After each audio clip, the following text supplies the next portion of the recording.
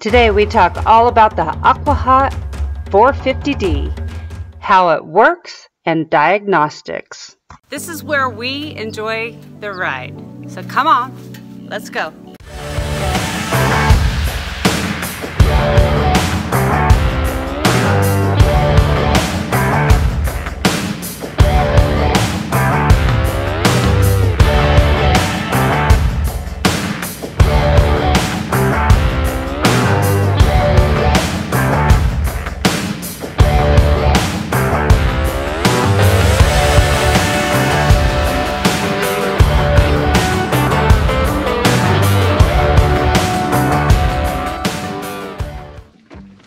So what are those things, the red things that you just put on? They call them all kinds of stuff. In medical terms, they're called hemostats, but in mechanicking terms, they're just essentially line clamps. They just clamp off the flow of, in this case, diesel fuel. You can do it for water too.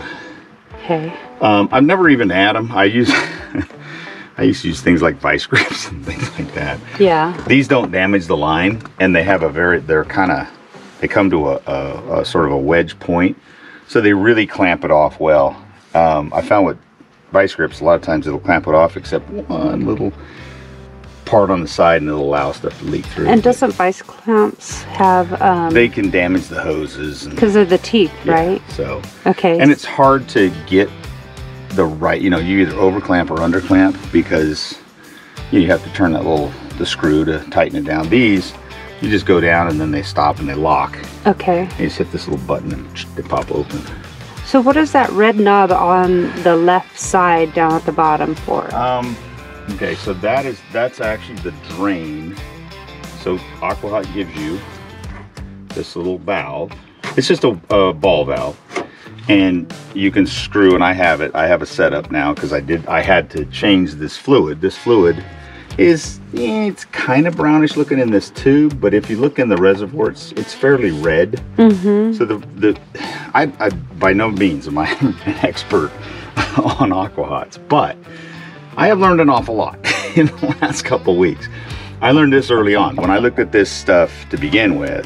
When we first bought it, when we first bought it, it worked, but this stuff was brown. And what I learned is that there's two different kinds. There's effectively no difference between the two fluids. One just happens to be green and one happens to be pink. But if you mix pink and green together, they become brown. So, and the problem with it being brown is you can't see through the liquid, because the liquid should be clear. When it starts getting really cloudy, it means that there's breaking down, or there's stuff in it, and you have to change it. Because if the more stuff that's in it, and I don't know if it's algae or whatever accumulates in there, but whatever it is, it slows down the heat transfer effectiveness. So they say if it gets murky, cloudy, if somebody accidentally or purposely, whatever, puts the wrong color fluid in, it turns this brown color. You can't see through it very well through this hose. Like, you can see through this hose, it's fairly clear. So as long as it stays clear like that and it stays at the right level, you're good to go. And heat transfer happens. You have to change this periodically, so that they give you this hose, connects to the bottom of the tank, the boiler tank, and you just hook up an extension hose to it. You put it into a container, drain it all out.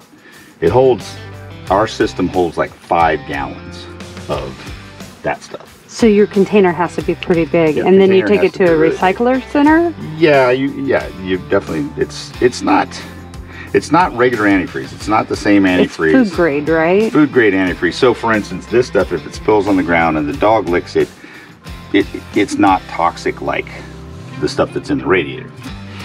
And it's also, so if you get a spill inside your motorhome or whatever, you're not spilling toxic stuff in your motorhome.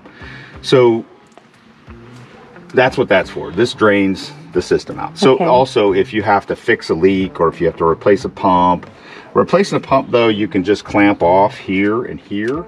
And then, but the issue you run into is that when you replace the pump, sometimes we have newer pumps, which is good. And there's dual pumps, because both of those look the same. So there's actually, on this unit, there's actually 4 pumps. Okay. So these are just the system as I've learned so far. This is the heart and soul of the unit. If this doesn't work, I won't say nothing works, but nothing from the diesel burner perspective works, because there's still an electrical element, which we've been using this weekend for hot water. But it only heats up what's in the tank, and when that goes, it takes a long time to heat back up. So it's a regular RV electric kinda. It's a low grade version, because the heating element's not as powerful, or you know, it doesn't have as much heating capability as what's in a regular 6 or 10 or 12 gallon hot water heater, propane hot or electric hot water heater.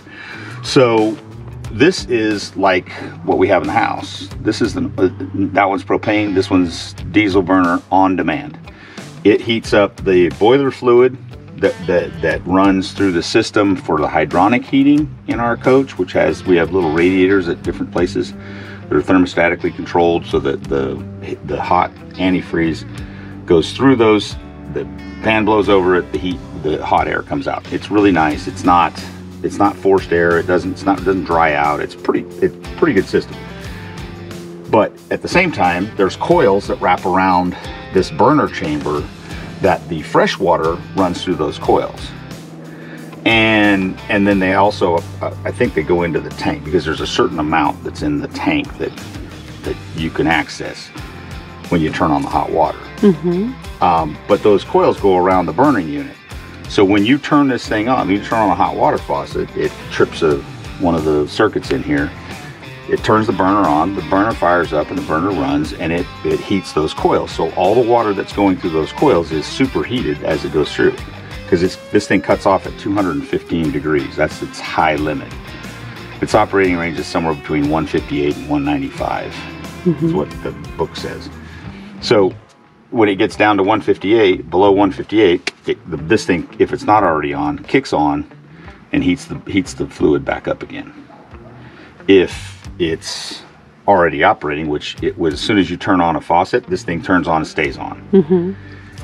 So this is the heart and soul. It's a diesel burner. It's got a motor in it. It's got a fan in it. It's got a fuel pump in it, a fuel regulator, which is what I think is bad on ours, a fuel regulator, the ignition coil, and a burning, the fuel nozzle that sprays out the fuel that when the ignition coil ignites, it turns the flame, hits the flame, goes into that burning chamber, and that's, like I said, that's the magic that happens. So this is the heart and soul. These are the diesel lines coming in from the tank. They go through a filter, come in here, go into the fuel pump. The fuel pump runs at like 100, it's actually set at 145 pounds PSI. So, but it's like a diesel engine, so whatever's not used immediately flows right out the other side, back up, and goes back into the system. So it's a continuous loop. So those are the diesel lines on this side. These are the pumps. These are the zone pumps, they call them. So this one provides, well, I don't know which one it is, but one of these provides the boiler fluid to go to the zone radiator heating units in the rear part of the coach. So the bath, the back bath, the bedroom. And that's the heating unit to warm the coach. To heat the coach up, yeah. Right, not the water, but it's your heater. Okay. It's your interior heater, right? So and then there's one in this mid bath. So that's one pump. The other pump goes to under the kitchen counter, behind the sofas, and in the actually blows right on the passenger's feet. So that's what these two are. These two are controlled. They're turned on and off by the thermostats inside, which there's sensors in the ceiling, in the roof, in the ceiling, that regulate, that measure the temperature and tell it when to come on and off. So you set it at 74 degrees. If it drops down to 72, it kicks on, this thing kicks on, this thing kicks on. Like a regular thermostat at a home. Right. So there was a click that just happened just now, and that was the electric element turning off. It was heating the tank back up because it had dropped below its cooler level. And so that had been on for a little while to heat it back up. It takes a lot longer for that to heat the boiler tank up. But you'll see up here that this is halfway up. The boiler fluid is halfway between cold and hot, which means that when I see this, that means this tank is hot. It's heated.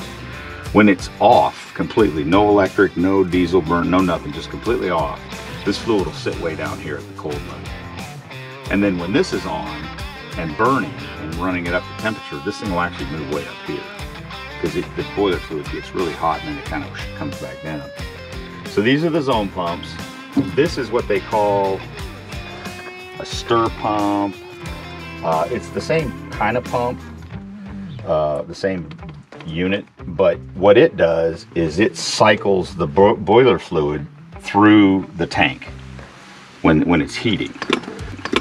And this is on when, if these zone pumps are on, this doesn't have to be on. But if these are off, so say your heater's off, but you're running hot water, this zone pump comes on, or this stir pump comes on to move that fluid through the boiler, to make sure that the boiler fluid's getting uniformly hot and not getting really super hot and heated in one part of it, but not the rest. So it cycles the stuff through the boiler. And this will actually come on with the electric element, because I heard it overnight. Because we don't have the diesel going because we have this issue with the fuel. So we've been running the electric, and I heard this pump. I could hear it come on in the bedroom. I could sit up in the bedroom and hear the pump. So it runs on either.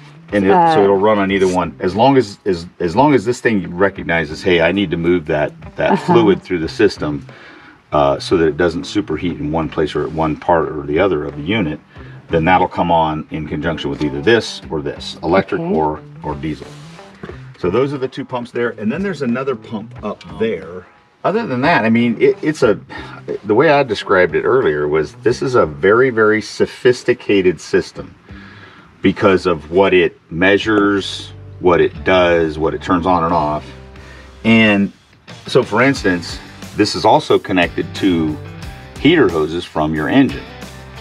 So it works both ways. You can turn this on, let's say you're in really frigid cold conditions and diesels don't like to start up. Like our truck has a engine block heater. You plug it in overnight, it keeps your engine warm so that when you go to start it, it fires right up, right? Well, this has an engine heater, a preheat button. You hit the preheat button, this thing warms up, or if it's already on, it then pumps fluid through the engine and back into the system. So it's a built-in engine heater block. It's a built-in engine preheat. But conversely, when you're running down the road, the engine gets hot, right? Mm-hmm. And that provides heat to the front of the coach through your driver climate controls up front, right? You have heater hoses that go up there and heat the heater core up, and then that's where you get, like a car, same thing. Well, this also heats that tank.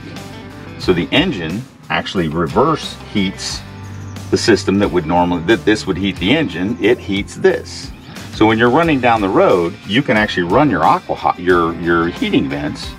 It's not, the diesel burner's not going, because you're getting heat from the engine that heats this tank, and the engine runs at 195 degrees, so it's perfect for this temperature-wise. So it heats this tank, the boiler tank up, and the fluid up.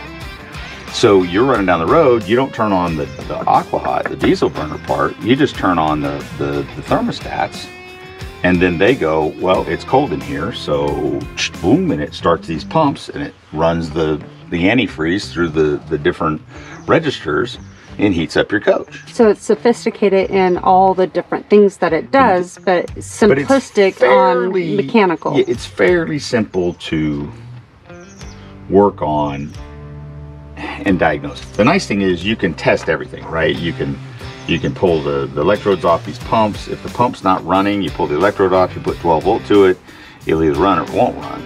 And if the motor runs but it's not coming on, then it's one of the switches that activates and turns this on. It's either your thermostat, or it's the the limit switches on the tank, or you know. So, but and the nice thing is there's a whole the manual that they provide from the factory is which factory? From the Aqua-Hot, the manufacturer of this thing. They did a pretty good job. One of the things he said is that these things need to be run regularly.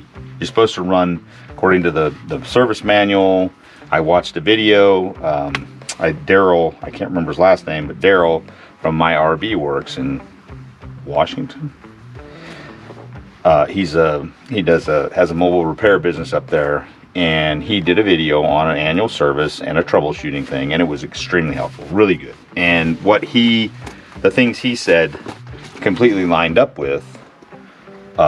In fact, he probably got his training from Aqua-Hot, because some of them sound like they came directly out of the manual. Mm-hmm. So it was very helpful. Well, then in there he had a link to, and it's actually to, I don't know if it's to Aqua-Hot, but anyway, you can download the service manual. And it's not a owner's manual, it's the service manual. It tells you how to go through all the stuff, how to do all the testing of all the components. It tells you in each section what the fuel solenoid, how it operates, what it does, how it affects the system, and then how to test it, and how to replace it, and so forth. Extremely helpful manual. Daryl's video, I think it's Daryl, his video was extremely helpful. And so anyway, early on, we ran it. It worked. It started faulting inside. We'd turn it on, it would run, and then it would fault. The little button, the burner would go off, and it would say fault on the inside switch. We have a different kind of switch panel. It's a multiplex system, so it actually has the ability to show off, on, and fault in the same LCD screen is what it is. So it has these different codes that show up. So it would say fault. Turn it off, wait a little while, about 30 seconds, turn it back on, fire it up, and it would run. And sometimes it would just run normally, and sometimes it would, in a while, fault again when it went off and came back on. So obviously that there was something wrong, had to start figuring out what was wrong. So didn't know much about it, watched Daryl's video, downloaded the manual, read the manual, started going through the different pieces of the system, ordered the parts, did the annual service, replaced the fuel nozzle, the fuel filter, and did a spray pattern check before I replaced the fuel nozzle. So you pull the unit out, turn it around, ground the electrodes, so you make sure you don't have a spark, so you don't get a flame, as he said, a flamethrower, which would be bad. And did the fuel test, and it was just squirting. So if you ever have a car or a diesel truck or whatever, and your injector just squirts like a stream, that's not going to ignite very well. It has to be a spray pattern. So obviously that was an issue. So I replaced that, did another test, and I had a spray pattern, but I also had fuel kind of spurting and leaking out before the spray pattern started. So to me, that indicated the problem I was having. With the problem, how it manifested itself outside was that when it fired up, it goes through a pre-cycle. The motor comes on inside here, it starts clearing the chamber out. Then when I think it's about 15 or 20 seconds, it then kicks on the pump, the fuel pump, starts building pressure. When the pressure hits the 145 mark, it opens the fuel solenoid and allows fuel to flow through the nozzle, and at the same time the ignition coil ignites the fuel mixture, and boom, you got, as soon as you have flame, then there's a flame sensor in there. It's basically a photo cell. The flame sensor says, hey, we have flame, and it turns off the ignition coil. So that's what I'm saying. It's a very sophisticated system, but it actually is fairly simplistic to understand. And so anyway, I could tell I had fuel coming out before I had a spray pattern. So when it did ignite the spray pattern, but you had a lot of excess fuel in the burn chamber. So it would fire up, and it would have to burn all that excess fuel out. So you had diesel smell coming out. You had actual diesel not just fumes, but actual, you know, raw diesel coming out of the exhaust pipe and onto the ground. So clearly that's not a good thing. So I started going through, and I suspected maybe it was the fuel solenoid, or it could be the flame. There was a couple things it could be. So I just went through them one by one. The flame sensor works. It has the correct resistance when light is applied or light is taken away. So then I did a solenoid test, and the solenoid clicks, but there's a plunger and a spring that is connected to the solenoid itself, and so it shows signs of wear on the rubber that's supposed to seal off the canal that the fuel flows through, the tube, or it's not a tube, it's one chamber comes out and one chamber goes in, and anyway, where the fuel flows through, there's a rubber surface that goes up against the inlet that holds it. Is that the plunger? Well, that's on the end of the plunger. Okay. Well, and the plunger is also controlled by a spring. So if the spring's weak, then the fuel pressure pushing on it is going to kind of want to move it away and create a gap. Also, if it's worn, then that's going to create a gap where, and fuel, anybody who's worked on a diesel, it finds a way to leak. It finds a path to leak somehow or another, because basically you have to have everything really tight to keep it contained. So anyway, that's what appears to be the problem. So I ordered a fuel solenoid. I ordered a bunch of parts from Aqua-Hot, and we're waiting for it. When we get it, I'll pull this out for about the 5th or 6th time. Pull it out, pull the burner unit out, turn it around, pull all the parts off the end, replace the fuel solenoid, put it all back together. And I'll probably do a spray test before I put it back in, just to see, do I still have a good spray pattern, and am I not getting fuel leaking past the fuel solenoid. So, because once it's up and running, I know my fuel pressure is good, my air fuel mixture is good, and the spray pattern out of the nozzle is good, because when it's running, it's perfect. It runs hot. There's no excess smoke. There's no excess diesel smell. It's on shut off and shut down and start up. Mm-hmm. And that's when the fuel solenoid is active. Because on shutdown, the fuel solenoid closes. Uh-huh. And so here's the thing. So the fuel solenoid is open the entire time it's running. So it's always being pulled back. And so, you know, it's a mechanical part. It's an electromechanical part. They just fail. So instead of, the fuel solenoid does click like it's supposed to, and the parts that go in it, the plunger, the spring, and those parts are about $120, and the unit's about $270. We call it a base. You and I have called it a baseline, establishing a baseline with our RV to know what's been done, how it's been done, what parts are new, what parts are not. And to me, it was just a better idea to replace the entire solenoid that comes with the plunger and the spring and everything in it. And I'll keep the solenoid, the old one. I don't throw stuff away that appears to work. So I will keep that as a backup. As a backup in case the solenoid does fail out in the world. I can at least pull it apart, use the internal parts from the one that fails and the old one, and it'll probably work to get me to wherever I need to be. Okay, and what kind of mechanical level of experience do you think you should have to work on a unit like this? Oh man, that's a hard question to answer, because it really depends on what you're, well, to own an, I've heard this said over and over and over again, to own an RV or a trailer or a camper or whatever, if you don't have some level of interest in and level of handy man, woman, person skills, you're going to spend a lot of money keeping it up, and you're going to be stuck without an RV for long periods of time, because it's going to go into the shops, and the shops are all busier and all get out. They can't hire anybody. So you need to have that kind of skill level anyway. And if you don't have it, just start reading, start watching, like you said, watch videos, because a lot of people have good information in their videos. And we will link Daryl's channel in the description down below as well. I do know his business name and his YouTube name is My RV Works, and he's out of, I don't know what specific town, but he's out of the Northwest. He happened to be in Port Washington, which I thought was interesting because we went there. On our honeymoon. What was that, 99, right? Yes. 99. Good thing you remember your honeymoon. Well, I'm old, so give me a little credit. But anyway, so how much experience do you have to have? So this, to do with the testing accurately, you need to understand ohm, using an ohm meter and resistance, using a voltmeter, neither of which are extremely complicated.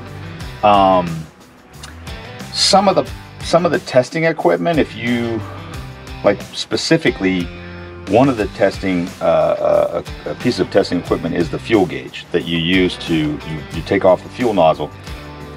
You screw the fuel gauge right into where the fuel nozzle came off. You turn the system on and it says, boom, I have X amount of pressure. And it should be 145. That's for this unit. For the Aqua-Hot. And that seems to be, I can't say it for sure, but anyway, it seems to be all of them. This one, 145 pounds. Okay, and what is this unit? What is it called? Ours is an Aqua-Hot. Ours is a 450D. The manual I have is a specific service manual for the Aqua-Hot 450D, E3, and there's sub models. This one, no. This manual is exactly for this unit, and they have one for each of the different levels. There's like a 100, 200, 300, 400, 600 series models. So, so as far as skill level, I mean, I would say that you need to be fairly mechanically inclined, but none of it's rocket science. It's just, and the manual is awesome. I mean, it really tells you how to go through. It tells you how to take the burner unit off step by step. Disconnect the fuel, clamp the lines, disconnect the fuel lines. There's 2 bolts that hold it on. Make sure your control unit's out of the way, and then you pull it out carefully and turn it around. And so, I mean, they go through it step by step. So I wouldn't be afraid to do it. I would just, take your time and understand that you can probably get parts in certain local places. We can't really around here. So I've just ordered them, and there's different places. There's Hydronic Heating Warehouse. They're on the East Coast. I found Heat My RV has parts and stuff, parts and manuals and things like that. But I've elected to buy my stuff directly from Aqua-Hot. And where are they located? They're in Colorado, Frederick, I think, Colorado, and they don't discount their parts, obviously. Some of the hydronic heating, they do have a discount. They do have somewhat of a discount, but we're closer to Colorado, so the stuff gets here in a couple days versus a week and a half. So. And it looks like that you've changed your compartment around a little bit. Talk a little bit about that panel over there and what you did. So anyway, I started looking at this and I'm like, well, this was down a little bit lower. It actually was here, but it had been here and somebody moved it from here to here, moved it up one. Well, I just moved it up to here a little bit higher. And I moved this is the control panel, the control unit for this whole system, including pumps and the burner, everything runs through this board. And so I moved this up as well, so that I'm gonna cut this panel off right here. There's nothing on the backside, it's just a metal panel to sort of block the mechanical under there and have something to mount this to. So I'm gonna cut that off around this corner. And then I saw a trick back there by one of the mobile repair guys back there that was working on my neighbor's coach, and he used this. He's an automotive. It's just a channel, and it's a protective thing, and you just slip it over the top of this, and it goes up both sides, and it's made out of sort of a rubberized material, and you put it across there, and that way when you're reaching in and out, you're not scraping your arms back and forth with this metal, especially since I'm going to cut this off. Then there won't be any jagged edges to catch my arms and stuff. But I'll be able to then reach the stuff on the top of the Aqua-Hot, including this pump right here. There's a so when you change the fluid system, when you drain all the antifreeze out of the system, when you refill it, there's an air valve in here because you have to bleed all the air out of the systems, because you don't want air pockets, because that's really bad for burner systems. So you have to keep that valve open so that it gurgles and then burps air out, and then when it just pumps out fluid, you know you got all the air out. Well, to get to it, you either have to go around that way or have to go up this way, and you can't really see it, and you're just doing it by feel. So by cutting that off, you'll be able to see it. And I can get right to it. And so at the top of the reservoir, it's pretty high up there, and it was anyway. You couldn't really pour right into it. Yeah, so how do you do that? Right, when I did this originally, it was mounted down here. But so the lid was about right here. Well, when I pulled it off, there's this strut in the way. Well, I even took the strut off, pulled it down and out, and just blocked the door so it wouldn't bounce around. And I still couldn't get, you know, a gallon jug and a funnel and everything else in here. And so I was like, well, you know, I'll just pump it. So I got a pump, and I put the gallons on the floor, because I had to put 5 gallons of antifreeze in it. So I put that on the ground, and I pumped it into the tank, and then it went into the system. And is it just a hand pump, or is it electric? What is it? I have both. I had a hand pump, but I realized, well, I'm doing 5 gallons, so I have an electric pump to push it into the system faster. Okay. So one of the tricks that Daryl showed is that you go on ahead and turn one of the thermostats for one of these zone heaters on, and you get that running, and when you fill this, then it pushes the fluid through the whole system faster. That makes sense. Give myself a little bit better access to the fuel filter and the water filter, and then the top of the Aqua-Hot, because there's a few things on here that frankly you want to be able to get to.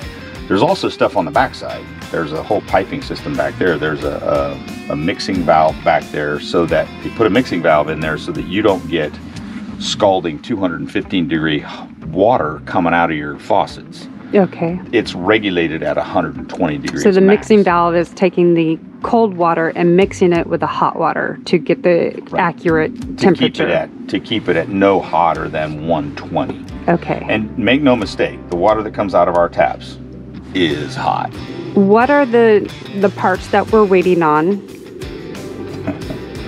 So I'm that guy that if I see a part in the instruction manual or in the service thing, or when I'm pulling it apart, that either is said to fail regularly or get damaged or wear out, or if I see it and go, well, that's going to wear out eventually, then if it's not if it's not $200 or $500 a piece, then I buy them. So grommets and gaskets and things like that. So I've actually ordered 2 boiler heating chamber gaskets, so that I can replace the one when I pull that apart and clean that all out. Because not only are you supposed to maintenance this, but this bolts to the heating chamber that goes inside the boiler chamber. Well, in the boiler chamber, you get, because that's where the burning is happening, you get diesel soot inside of it. And they said if you don't clean that out regularly, your heat transfer from you'll just use more diesel fuel, because the heat transfer from the burning chamber to the boiler itself is reduced. So I didn't have one of those gaskets, so I couldn't pull that off, because you don't want fumes leaking back out of this on this side. So I ordered 2 of those, one to use and one to put in my kit to keep. There's grommets that go around all the electrical and fuel lines, and those wear out, and they allow more air to leak in, which changes your air fuel mixture, which you don't want. So those are starting to wear, so I ordered those. I ordered the fuel solenoid, which is the main part I'm really waiting for.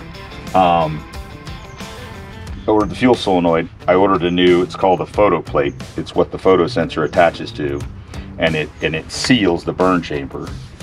And I ordered one because they said that gets deformed, or it gets too much carbon on it, and it's supposed to be fairly shiny. So the photo sensor has something to to see the reflection of the flame off of. And I ordered that.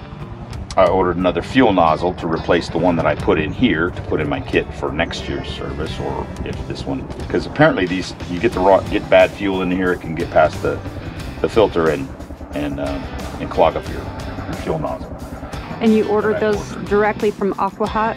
I did order them directly from Aqua-Hot. Probably could have saved some money by buying them from one of the warehouse places. But it also would have taken, I have 2 different orders coming, so I would have got one in a week and a half to 2 weeks, and then I would have got the other one a week later after that. So it was just getting them here faster. So. And the cool thing about the system is that if you don't have the boiler system, you have the backup of the electric. So it's not like you would go without right, hot water. Correct. Okay, so, and then what about heating the coach? What do we have for that if the Aqua-Hot's not working? Well, two things actually. We have heat pumps, and as long as you're above, I think it's 38 degrees. I think below 38, they stop working. And that's electric? And that's actually, the air conditioners runs on electric. It's just like a home heat pump. It just reverses. And then we have heated floors. So we thought this weekend, instead of listening to the air conditioner, the heat pump run up top, we'd try the heated floors. And we have heated floors, and there are 2 zones: heated floors in rear, heated floors in front. 2 separate zones. I turned them on, and wow, that was amazing. It worked really good. To the point where I had to go in and turn them down during the day because it was 73, 4, 5 degrees in the front of the coach by the time mid-morning hit. So, and man, it's nice to get out of bed and put your feet on warm tile. Very cool. Okay, so that pretty much is the gist of the Aqua-Hot system that we have and what's going on with it. All right, guys, thanks for joining us at Belle's Rides. If you find this information helpful, please give us a comment down below. Check it out. Aqua-Hot and Daryl's, what is it called? My RV Works. My RV Works. Very helpful. Helped Andy quite a bit. He had this in and out at least 5 times last week working on it. So if you find any of this information helpful, give us a comment down below and a little thumbs up. That would be great. Helps the channel quite a bit. Until next time, enjoy the ride.